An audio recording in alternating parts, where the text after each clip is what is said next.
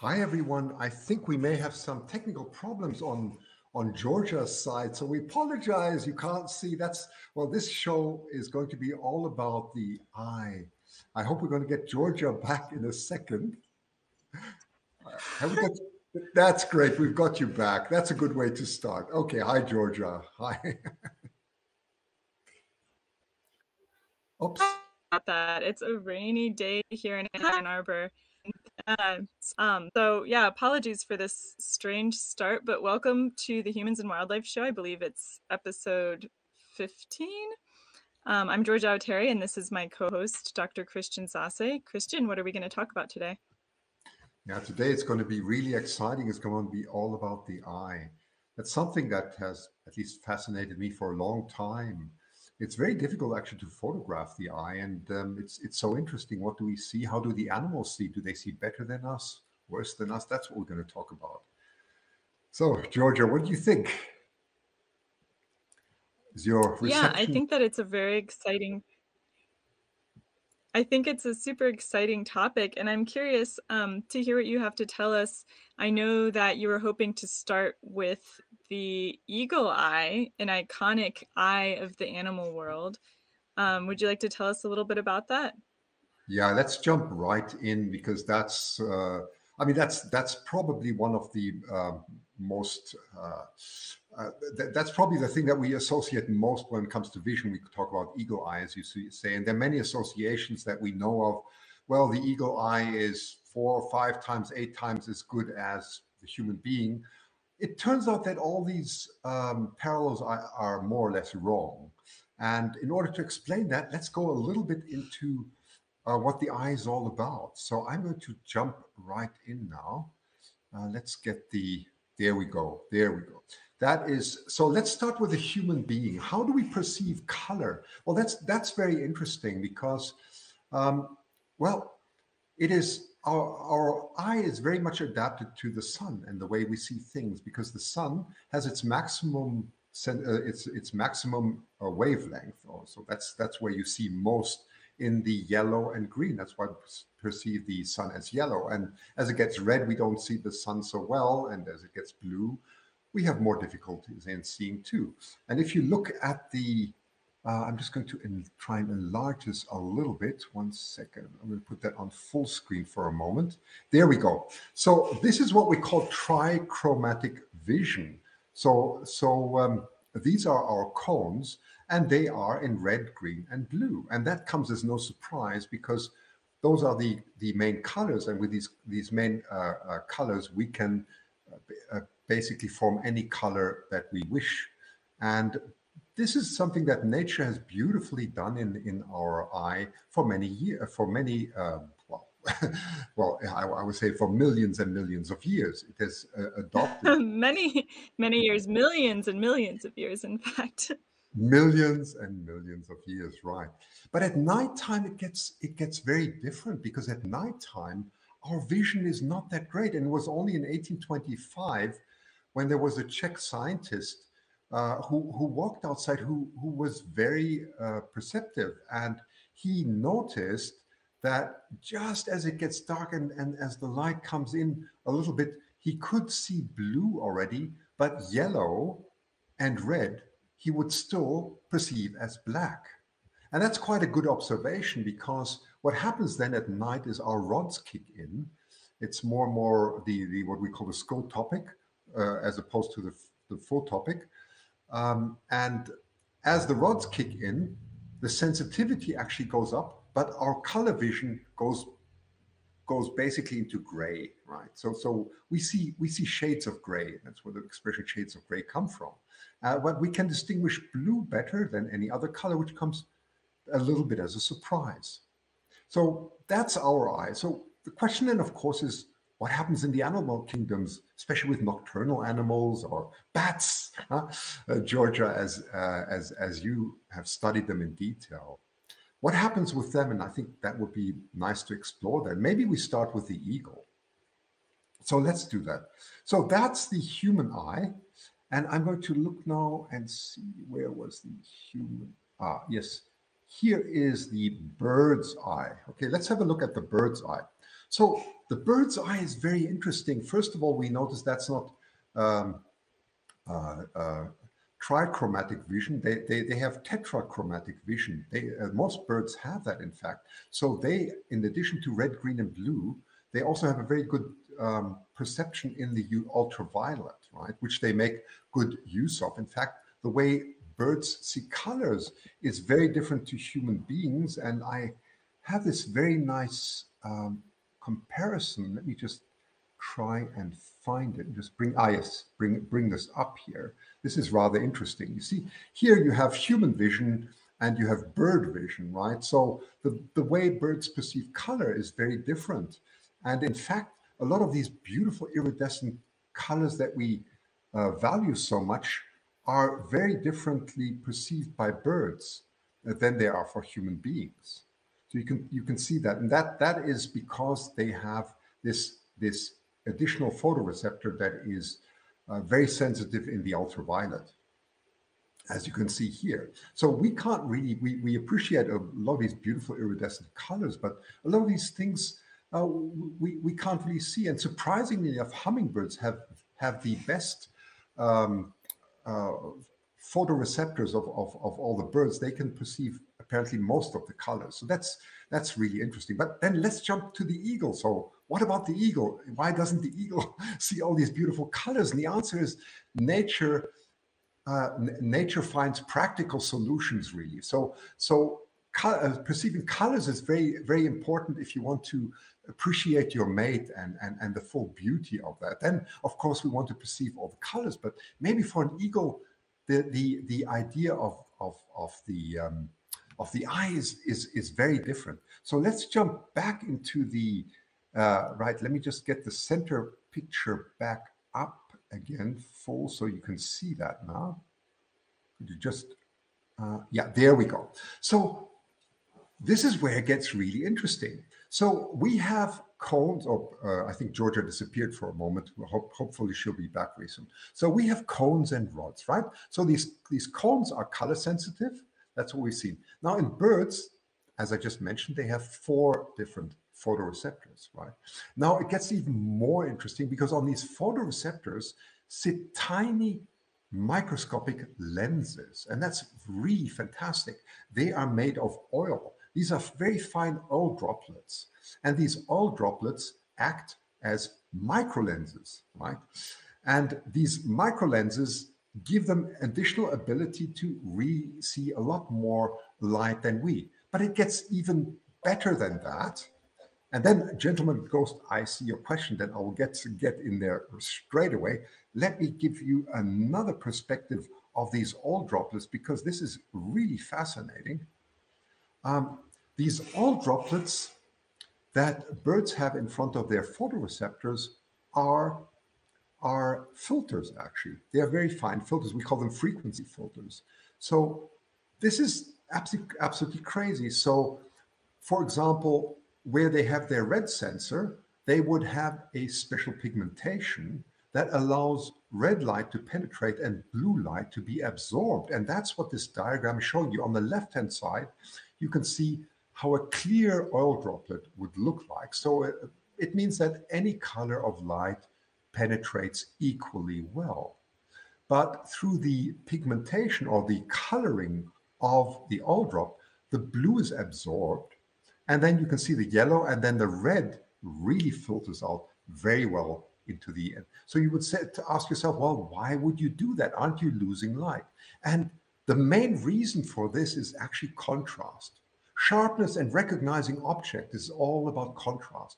And imagine an eagle now flying above water. You see these incredible reflections that are coming off the surface of the water from the sun and are really disturbing the view. For us, it would be almost impossible to catch a fish coming in at a very shallow angle. Well, this is where the eyes of the eagle, especially these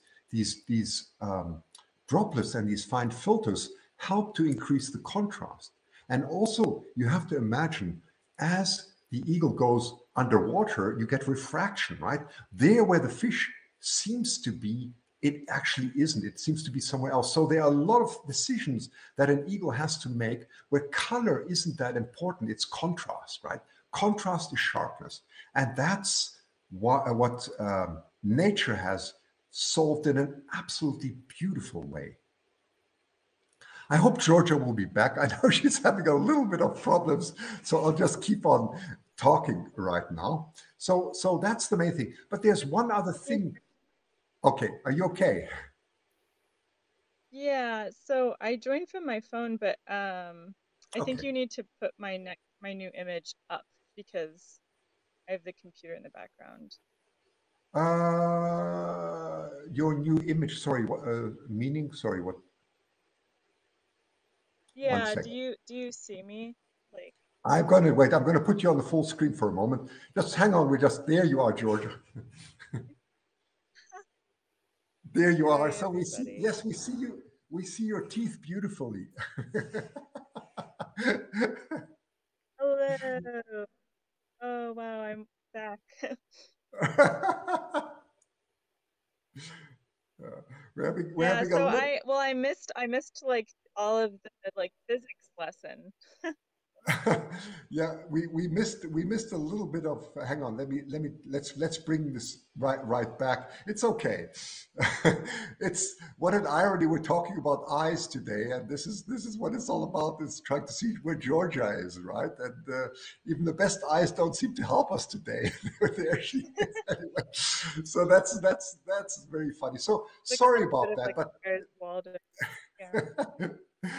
But that sometimes makes things so interesting. Okay, one second. I'm going to just show one more image that is important, and then I will jump away from the eagle. So let me just show this one. One second.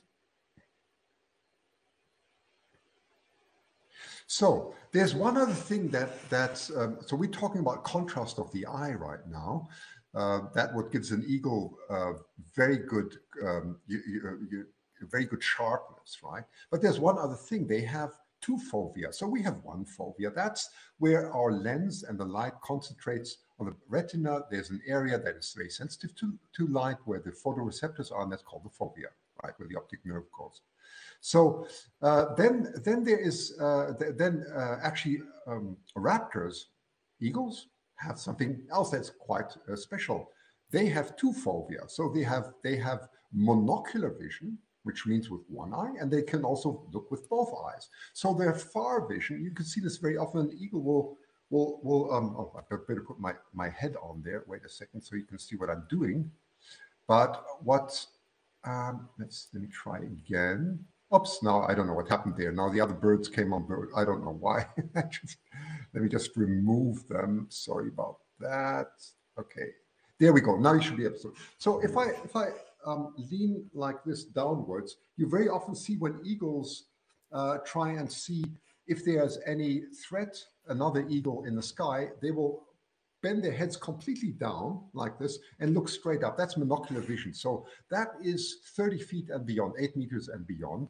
They will use monocular vision. And then as the object gets closer, and I've often done that. So an eagle, when you're far away, will look at you on the side. You think that eagle's not looking at you. In the meantime, because that's the side vision that you can see in the diagram, that's a monocular vision, is looking straight at you. And as you come closer than 30 feet, approximately 8 meters or so, and you come closer and closer, you'll find that the eagle suddenly turns to you and is looking straight at you, and then it's using its binocular vision. So they have these incredible abilities which we don't have, plus they have approximately a 330-degree panoramic vision, which is unbelievable. They have certain blind spots, but they can almost see right around like many other birds can too. Okay, so that's the that is the excursion on eagles. We are a little bit jerky today, and I don't understand why. So sorry about that. Maybe yeah, maybe the stream is a little bit overloaded with all the pictures that we're trying to show. Okay, so Georgia, are you We still also okay? have a question from David Howden. Sorry, we have a question from David Howden. I wonder how birds would perceive the images on screens like this. Let's just get you back on here, Georgia. We want to see you. There you are. Okay. Yeah, that's a good question. So I don't, there are probably two answers to that. The one is that our human eye is very well adapted to sort of medium focus, medium and far focus, right? So in most cases, we would probably see things sharper than birds, except for eagles and some raptors. But from a color perspective, you're talking about the screen. So the screen, of course, has been optimized for the human eye, right? So there's not a lot of ultraviolet in there.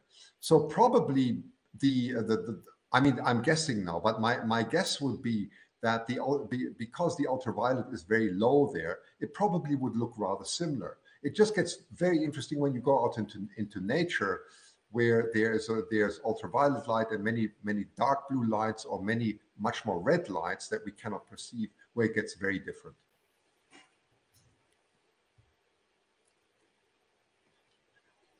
We have another interesting question from James Bourne. I'm worried that eagles will eat bright red poisonous frogs. Can this contrast vision perceive dangers like that? So there's like a few interesting things going on there. One is that the reason things are noticeable, like bright colors, is usually because they're advertising to things that might eat them that they're poisonous. So those bright red, bright colored animals have usually evolved to be that way for the very purpose of what way can we best convey to things that might want to eat us that we are actually not good to eat. So I wouldn't worry, I guess, too much about the eagles in that sense. Yeah. Yeah, I think you nailed it, Georgia. That's exactly right. They nature, they put out these warning signs not because they're trying to hide the poison. They're trying to make it very obvious. You're completely correct. Yeah, I think that's right. Yeah, and you can get weird things like with climate change. I won't digress too much, but yeah, like if you suddenly have eagles that see bright red frogs and they weren't used to seeing them before, then you might get problems. And with like climate change, those kinds of mismatches can happen. But Christian wants to tell us more about eyes.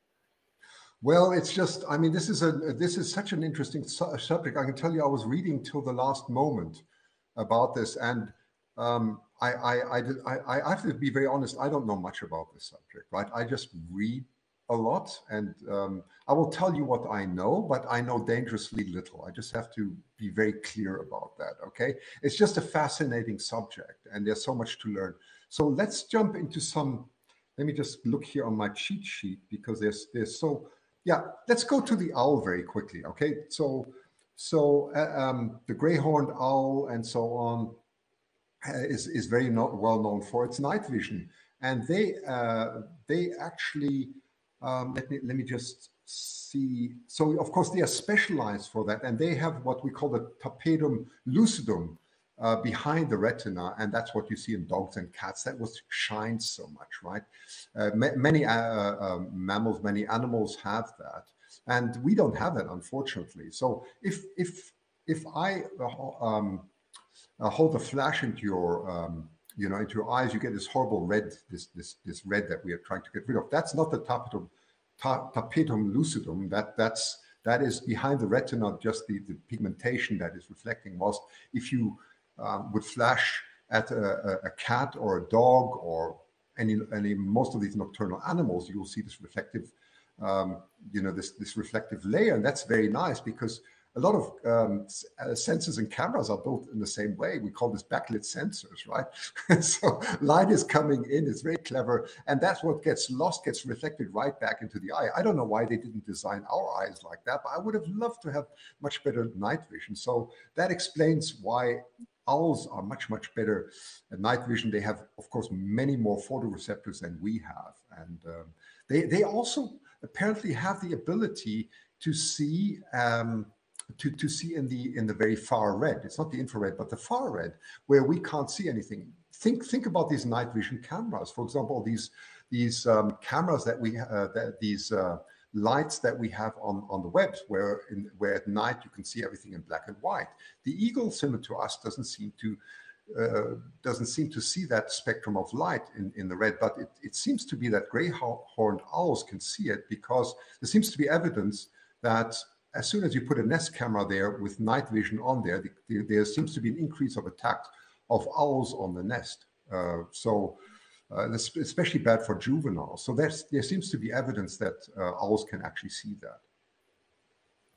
Yeah, and as I understand it, perhaps I'm not correct in this, but as I understand it, that film, that glowy film you're talking about, the tapetum lucidum, there's the cost to that in that it's basically a layer that's like bouncing light around inside the eye more to maximize your nighttime vision. But all that extra like bouncing around has the cost of blurring your vision a little bit, whether it's nighttime or not. So like that's why some animals see things a little bit blurrier. Like your cat doesn't see things as quite as in focus as we do. Yeah, that's right. But maybe that's not important for them. But it's like you correctly say, it's more the sensitivity. I mean, the ultimate, of course, when it comes to night vision, is the rattlesnake. I mean, let me just put a picture on there. I found this absolutely fascinating.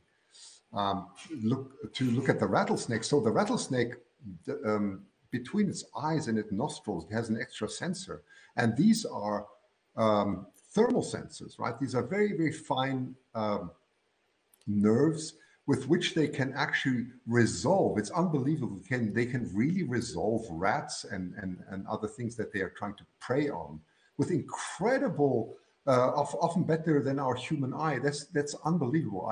I was completely surprised to see that. And that gives the snake, for example, enormous abilities. For example, if it would inject its venom into its prey and its prey would be running, the snake wouldn't be worried because it has these heat sensors. And even if it lost the heat sensors, it's got these incredible smell sensors that are so sensitive that it'll pick up, small bits of blood. So it has the heat sensor and then also the incredible sense of smell. So it's incredible to see what abilities animals have, right? So, and that you could call also a type of eye. Yeah, they're coupling their vision with their other senses basically. And I think humans can do this too. We maybe don't pay attention when we're doing it necessarily. We take it a little bit for granted. But and I guess like another classic example of pairing senses in order to cope with like nighttime vision deficiencies would be the bat, correct, Christian? Sorry, I was just looking at David Howden's comment. I beg your pardon. I wasn't sorry. Yeah, he's saying he's pretty sure that foxes can see the red Yes. light, I believe. They come to look at the trail cams, he said. And so, Mhm. yeah, I think also those trail cams, well, yeah, some animals can see the lights and the infrared Yes. and also sometimes they emit like a little bit of noise or something. Or even if it's new, like if you put up a trail cam that's somewhere, the animals see the camera and they know like that wasn't there before, some of them. And then they come and investigate. Um, Yeah. yeah. What is very interesting, for example, there's an animal that has very good night vision, and it's a gecko. Actually, I was surprised to read that. I didn't know that. And the gecko, um, the vision of the gecko is very much adapted to starlight. In fact, that's incredible, isn't it? So that must have again been millions and millions of years of adaptation. So we basically have three different types of lights. The one is sunlight, the other one is the moonlight at night. But as soon as the light of the moon gets less than about half of a moon, that doesn't play a big role anymore. And then comes starlight, right? We used to have these I'm forgetting about light pollution now and city light and all that. That our animals, we're not made for that. But a gecko has incredible sensitivity in the blue and also in the red. And it appears so that starlight has some peaks in the red because of the hydrogen emissions and so on, which which surprisingly geckos can pick up. It's just insane. So yeah. Yeah, so we have a rattlesnake here, and I thought I added some bat photos. Oh yes, here they are. You want to talk a bit about So bats? let's put these up. Oh Yeah, yeah, that's we're going through all the nighttime animals, I guess, as how we ended up doing this. So the bats, um, oh, thanks for taking off. So we have two very different types of bats here, and I'm curious if people can guess why the bat on the top has like pretty big eyes, right? and the one on the bottom has much smaller eyes. And I'm curious to see if we can get some guesses from the audience as to why that might be. Um, Trying to think of clues that I could give. You think about why one might need better vision versus not. We talked a little bit about coupling different senses with the rattlesnake. So the rattlesnake used its sight and then also its like sense of smell to have this like amazing nighttime hunting ability. Oh, no guesses so far. The bats on the top are part of a group of bats that are commonly called dog-faced bats because they have these like kind of big puppy dog eyes. They look very cute. Mark Kachik has a comment: big ears versus small ears too. Yes, this is a real clue. Yeah. James Bourne says he wasn't expecting a quiz. Anxiety. Oh, Anxiety. sorry, I didn't mean to induce anxiety. And I'm Cherie, teaching this, so I'm in Cherie full on suggesting mode. sonar, Sheree, right? Sonar. yep, Yeah. Sheree has the answer: sonar or echolocation. So the bat on the top actually doesn't use echolocation. It relies primarily on its vision, and in fact, it has probably better nighttime vision than humans do. This is completely in contrast to the idea blind as a bat, that bats don't have good vision. Many species of bats, their vision is just as good as humans, if not more so at night, which makes sense. It's hard to see at night. Um, but yeah, the bat on the top doesn't use echolocation and it eats fruit. Fruit are relatively easy to find at night. Fruit don't put up much of a chase. They don't doesn't move around, but fruits are also colorful, right? And so one of the best ways to find fruit at night is to have really good nighttime vision and have these bigger eyes.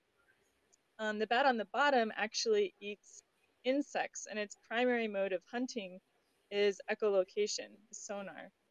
And so the insects are very small and moving around, so vision isn't as useful for finding them. So bats like the species on the bottom, these insect-eating bats, have this sense of sonar that they've developed to help them at night. So they're not relying on their eyes as much, and they have pretty small eyes. They can see about as well as a human at night. But yeah, they're primarily using this other sense to find their prey, and they can hunt. If you like put a piece of tape over their eyes, they can still hunt. But if you tape their ears down, then they can't hunt. So that's why it's pretty cool how you can see like these two different types of bats have big versus small eyes based on how much they're using them, basically. Do bats blink? Do all So, mammals blink? That's an interesting one. I don't know. oh boy, we need some kind of award for a really good question that I really don't know the answer to, and I wish I did. Um, I mean, so certainly I would guess that dolphins and other mammals that live in the water probably don't blink. At least they don't, because I think that they have like another layer over their eye or something that protects it from the water, sort of like a clear layer. But I'm not sure. Bats will certainly close their eyes. Like if I'm shining my like headlamp or my flashlight in their face, sometimes they're like, oh god, like they kind of like close their eyes like it's too bright for them. But yeah, I don't know if the bats blink. Yeah, closing their eyes, but blinking. I think of a blink as like a sort of periodic thing that you have to do in order to keep your Hmm. eyes moist, and that's why I don't think of mammals underwater as needing to blink. I'm not sure. Christian, take us away from bats, and I'm gonna start Okay, I'll take Googling you away about from that. Let's blinking go. mammals. Let's I do have to something. know the answer right That's okay. That's okay. As I was saying, this is such a broad topic, and I'm grateful for all the questions because honestly, it's just it's so deep it never ends. And we come to some completely different animal now, a goat. And why would I put a goat here, the domestic goat here? Well, think about the way the goat actually feeds or grazes, right? It has to put its head down, and the moment it puts its head down, it's actually in big danger, right? So how does nature solve this? It's fascinating. So A goat actually has a horizontal and rectangular pupil, very different to ours. Ours is round. It has a horizontal, so it's a rectangular one. And what is fascinating, only a few years ago, um, a, a, a, a scientist who was studying goats noticed something incredible because he was wondering, the moment they put their heads down, wouldn't the angle of that, of their pupil change so that they wouldn't be able to perceive things properly? Because the ultimate goal for a goat is to see everything panoramic. So they don't have very good vision, but they have excellent panoramic vision. That's what they need. But what happens if they put their head down?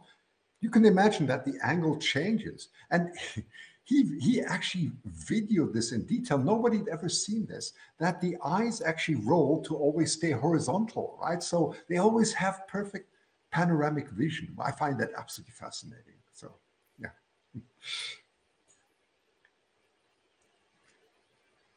And then, of course, I mean, I don't have, let's just see, Georgia, we have so many interesting animals here. Let me Yeah, just, let me bring up the goat a little bit bigger real quick so oh people yeah, can maybe see it. can maybe see the eyes. Horizon. Can you, yes, that's good. Can you see Yeah, the eyes there? You see that they're yeah, always horizontal. So imagine the goat just bending down its head and they remain. So the eyeball actually rolls so they stay perfectly horizontal in order to achieve that. It's incredible. Ah, Gentleman Go says, I'm yeah. picturing a peregrine What do you think falcon about flying at 200 miles per hour. Yes, well, let's talk about the peregrine falcon. That is a great topic.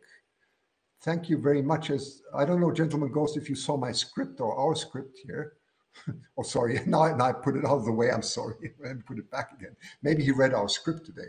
But the peregrine falcon is fascinating, absolutely fascinating. So, how does a peregrine falcon actually dive and keep its incredible focus on its prey? And you would think, well, that's easy. It's like someone who's diving would be straight down, right? Well, that's not the fastest way. You won't believe it. It's what we call a logarithmic spiral, just as you see it in the diagram. So it actually starts in a big spiral and gets smaller and smaller, and it turns at incredible speed. So why does it do this? Well, there are two reasons for that. For one, it turns out that the shape of the peregrine falcon is much better, that the drag is lower as it spirals down. So even though the path is longer, it moves faster. The second is the more important one, and that is that it is able, it is looking at its prey with one eye as it spirals down, and by spiraling, it will constantly be able to see a three-dimensional picture of it, right? Any movement or so, and correct for it. If you dive straight for it, you're using this binocular vision. It's very different. So the monocular vision is key here, and also keeping focus. And by turning, it's getting the dimensions of its prey. So absolutely fantastic solution of nature. Thank you, Gentleman Ghost, for bringing that one up. So that's the 200 miles per hour one, yes. Yeah, I and I don't know don't about know the, if yeah, I don't know if we can put the two next to each other real quick, but that's often a difference in predators versus prey animals, is animals that are eating other animals like peregrine falcons. Like humans, we have our eyes kind of like we can focus on things really well, whereas like the goats, they have their eyes really pretty far out to the side in terms of where their whole eyeball is located. That way they can see like all around, see if danger is coming. Versus, I mean, birds are a little bit of a weird example because like they have their eyes sort of far apart as well, but they often like, yeah, like you're saying, Christian, are like using one of them to focus on something. so And so, let's look yeah, at, how your actual physical position of your eyes, yeah, that's has a correct. lot So to do with what you're let's seeing. bring up the world champion in big eyes, right? Who's got the biggest eyes relative to the head size, right? And that's the Tarsier. I think that's how you pronounce it, Tarsier. I can never pronounce this word, but I think that's probably how it's pronounced. And so it's got huge eyes. It's got incredible dense photoreceptors. It's a nocturnal animal, and it's got also this tapetum lucidum very well developed. So it may, like Georgia says, not see things very sharp, but it has incredible perception of what goes around, what is going around it at night, things that we could not even imagine, density of their photoreceptors are 2 to 3 times as much as we have. And so the vision, especially because of their big pupils, almost like a telescope, must be absolutely incredible.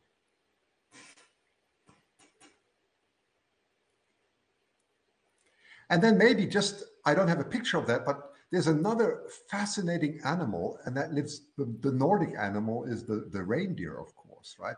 Imagine these long winters that you would have in Finland, right? These dark winters, or where you would just have brief twilight, and you have these long summers, right?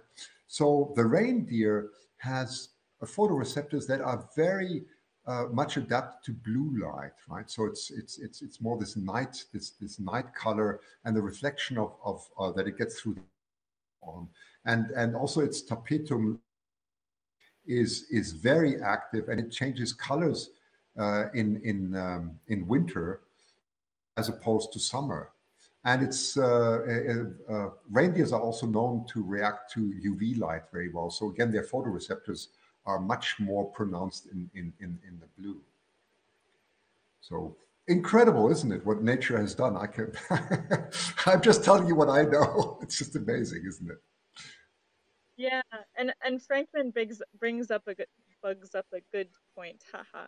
That we were talking about the eye size, and like insects, of course, they have very big eyes compared to their bodies, sometimes like dragonflies, or compared to their head. But of the vertebrate, like vertebrate animals with a spine, the Tarsier, did you say it was? Yeah, has really big eyes.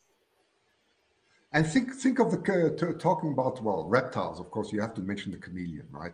I mean, we can't. The chameleon is the most fascinating animal ever, right? Because they can move their eyes independently, which is incredible. So they have incredible ability to focus on their prey, because I mean they have to be very fast and so on. I don't know if you want to add anything to that, Georgia, but that's just an observation. Yeah, I mean, I've never really thought about what's the limiting factor on eye size. Probably, humans, mammals, a lot of mammals have pretty big brains, especially humans, and I wonder if that like limits eye size in some way. I'm not sure. I'm totally just guessing here. But No, that's okay. yeah. But anyway, so for a chameleon, I of course, they just took can. a moment, Yeah, I guess here. sorry. Oh, I was just gonna say, like, thank you everybody for the awards, because we've gotten several awards, So and we many just awards. got one Thank you from so Nova much. Scotia. That's really appreciated. Thank you. Yeah, chameleons can also switch from monocular to binocular vision. Of course, UV light sensitive is incredible. So they must be able to see with. I mean, if you look at the accuracy that they need, when they go towards their prey, you could just imagine. So the single eyes can rotate and be completely independent of each other. I mean, it looks a bit like a Dracula film, but it's just amazing what nature has invented. It's quite incredible. But then there's one special thing that we haven't mentioned, or maybe there are many things, Georgia, that we haven't mentioned. I have to just get the European robin out here. Where is it? So we don't forget it. Let me see. I'm not sure. Did I even put it here?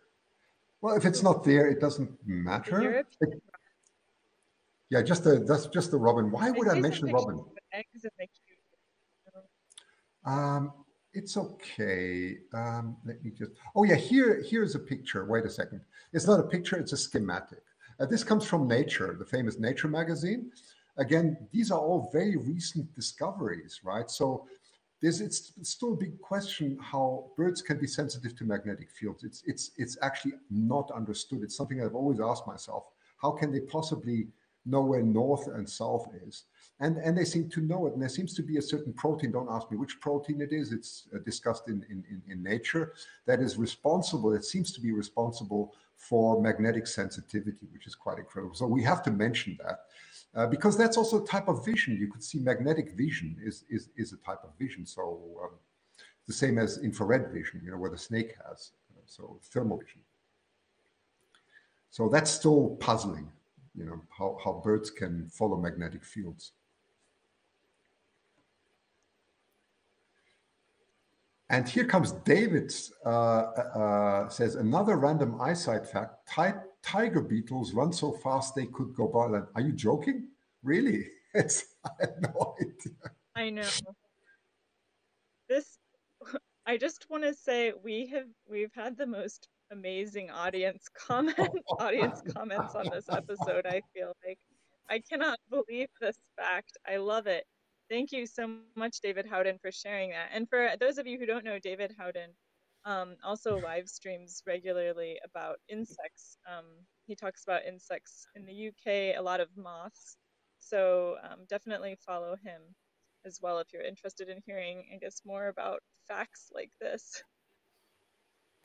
That's I'm curious if incredible. it's a temporary blindness or permanent blindness. Yeah, let's jump to the red dragonfly. That's an interesting one. So here we are. So that is again, the red dragonfly is I mean is beautiful with its coloring, and as you know, a lot of insects have compound eyes and facets. I hope I pronounce this. Georgia, help me, please. Omatidia, is that right? Omatidia, is that how it's pronounced? Omatidia. Well, anyway, that's that sounds. yeah, that's sort of lenses in the eye. That's sort of special lenses that directs the light through the. I mean, their compound vision gives them incredible. It doesn't give them sharpness, but my understanding of insects is that their compound vision is incredible sensitive to any movement. Right. That's the key thing for the fly and for the dragonfly and so on. I think what's interesting about the dragonfly is it also has a wide range. Yes, it has 20. It, well, it has very high sensitivity to wavelengths. So it's not only the compound structure of the eye, but it's also very sensitive to different colors that make it extraordinary. Oops, let me just switch this off 1 second. Yeah, 1 second. Let me just switch this off. Okay, there we go. Yeah, and then finally, wait a minute. Have I lost you? Am I still there? 1 second. I still see you. Oh yeah. Okay. Sorry, I must have lost you for a second.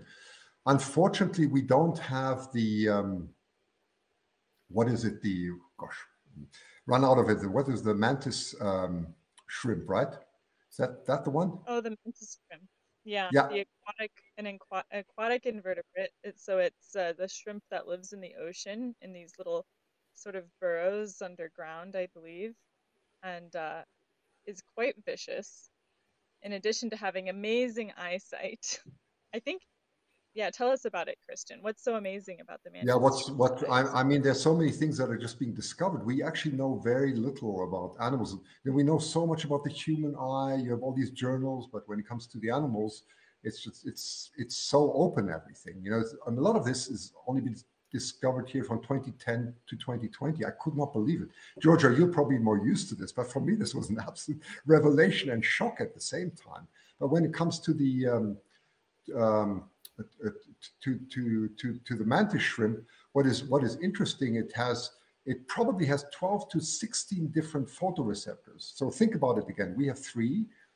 Birds typically have four. Then there's some insects that have 5 to 6, and then comes the mantis shrimp with 12 to 16.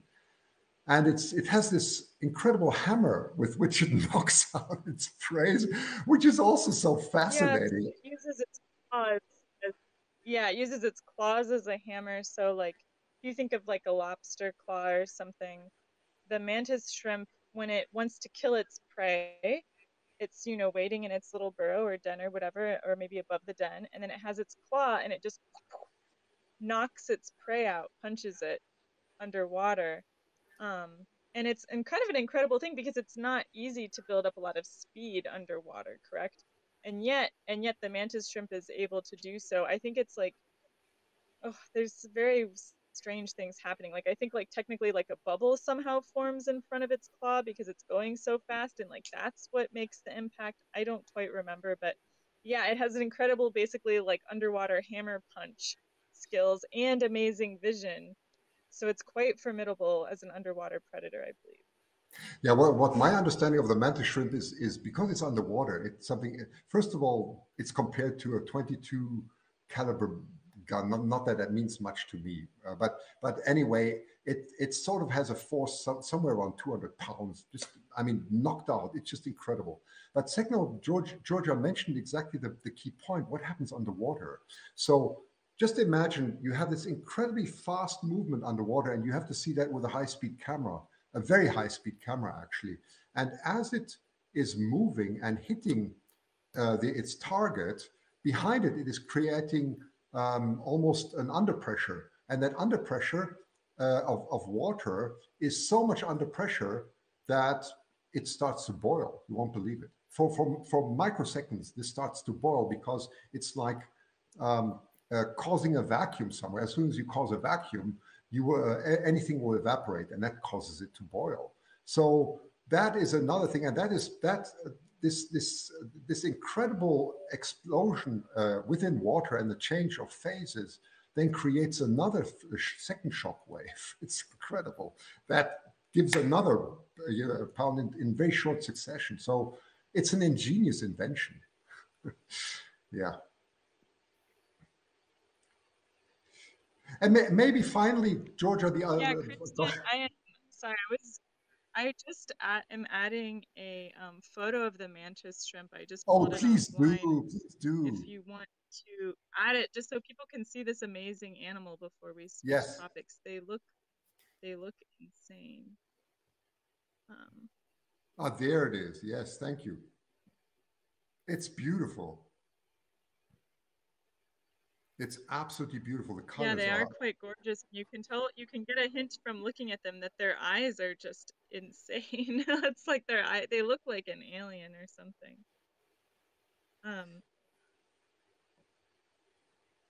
Yeah, and finally, maybe just one more, just mentioning the cheetah, the beautiful cheetah.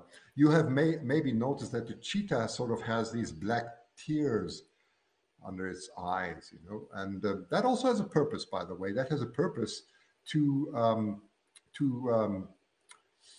diminish any reflections that you have, right? Because it's black, so it'll be able to focus on its prey much better.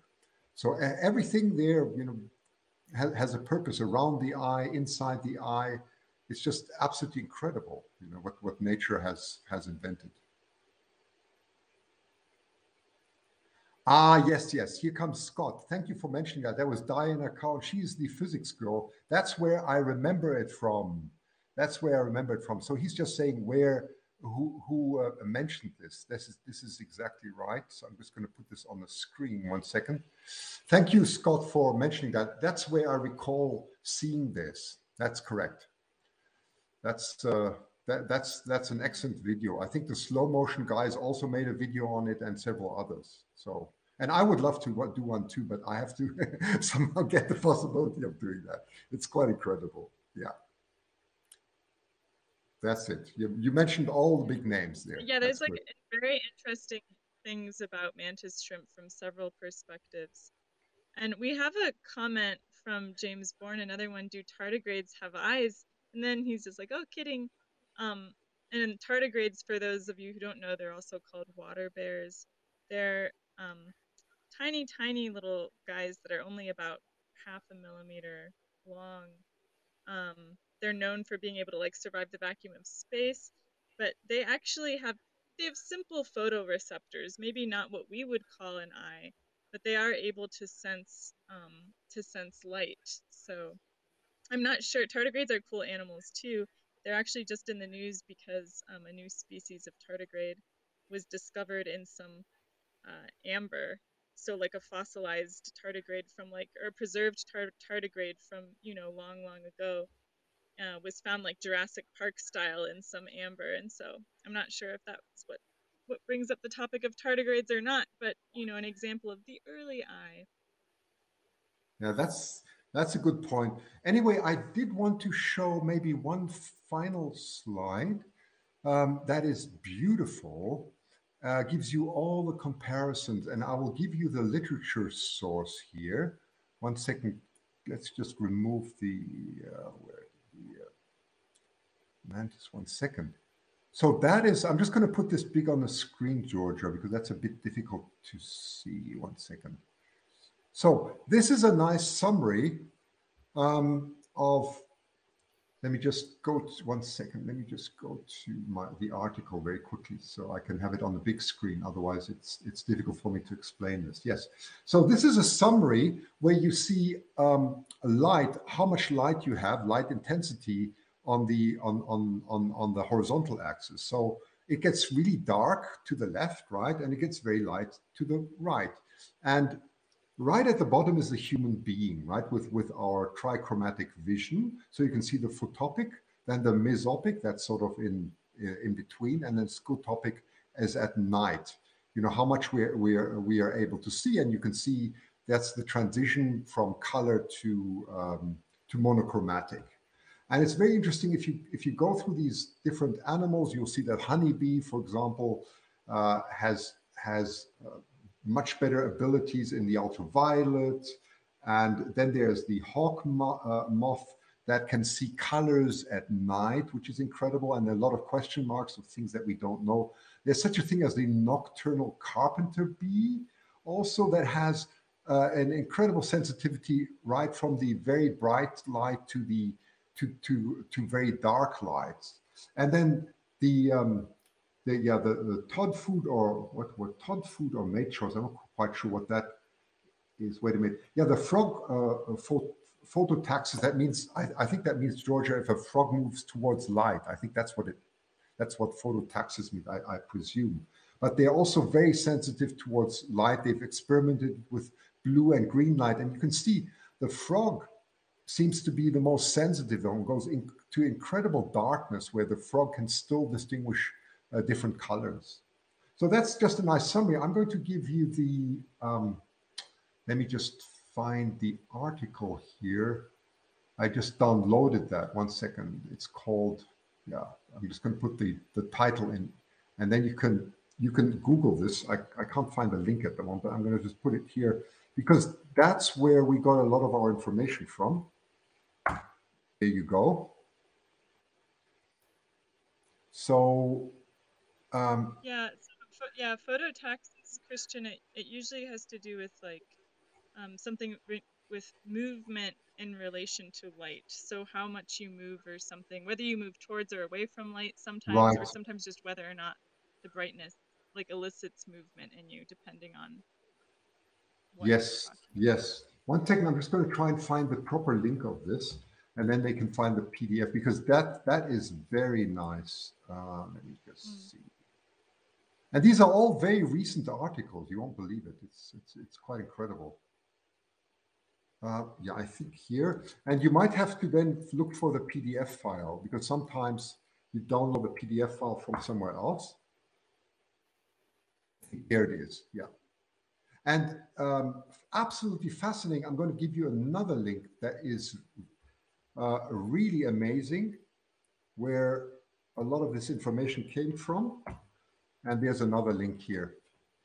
That is 26 animals at night, with, and comparing their vision. So I hope that gives you some background of what Georgia and I have been talking about. Okay. Yeah, and we have another good comment from James Bourne. I'd love to see a video that shows how each animal type would see as compared to humans. A good 30-hour video, he says, yeah. And like I've seen some of this before where people have tried to sort of show like what a dragonfly's eyesight would look like or something like that. And the truth is, like, to some degree we don't know. Oh, sorry. We're guessing a little bit when we try to filter and say like, oh, this is what like a cat would see or something. But you can find for like cats and dogs and for insects especially, some people have tried to come up with these videos. Yeah. But it's very difficult to do that, right?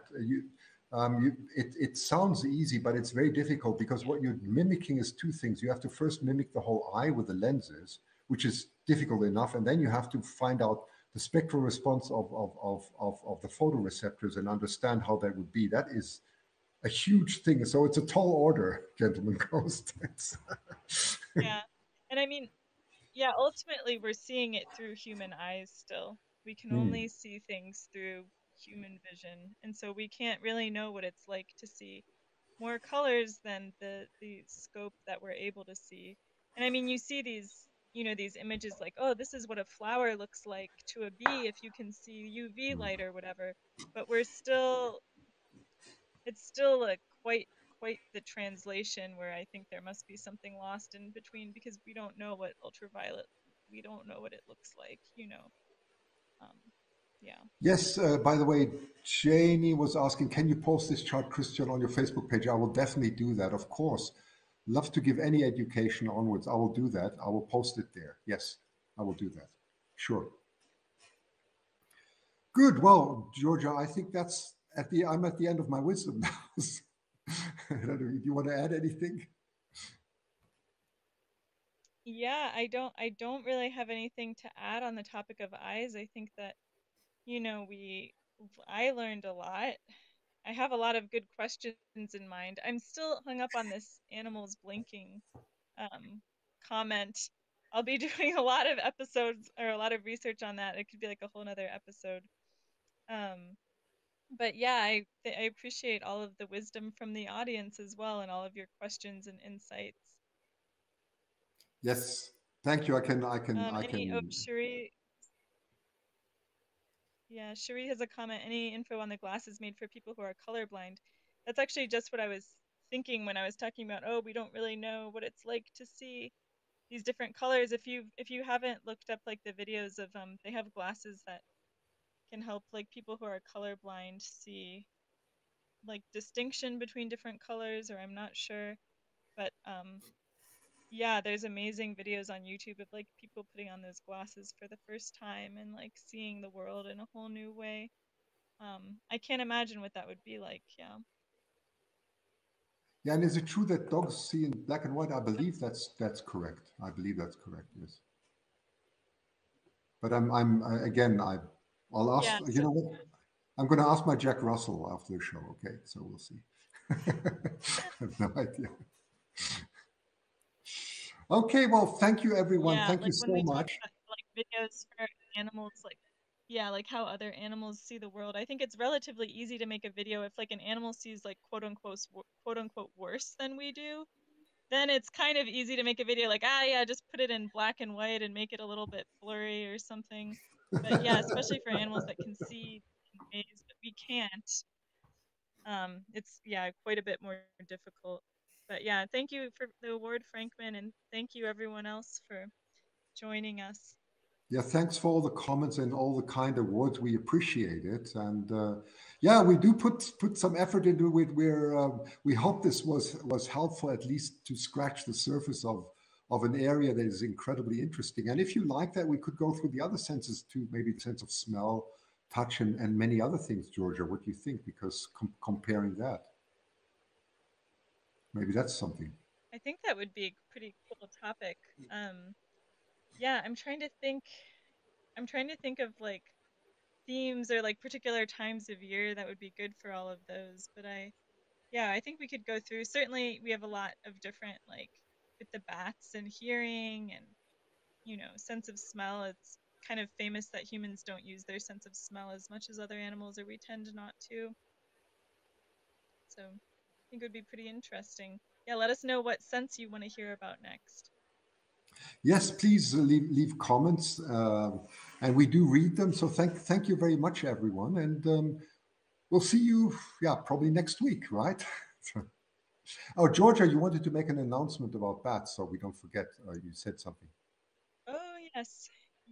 Yeah, so just as a note, October is the month of bats.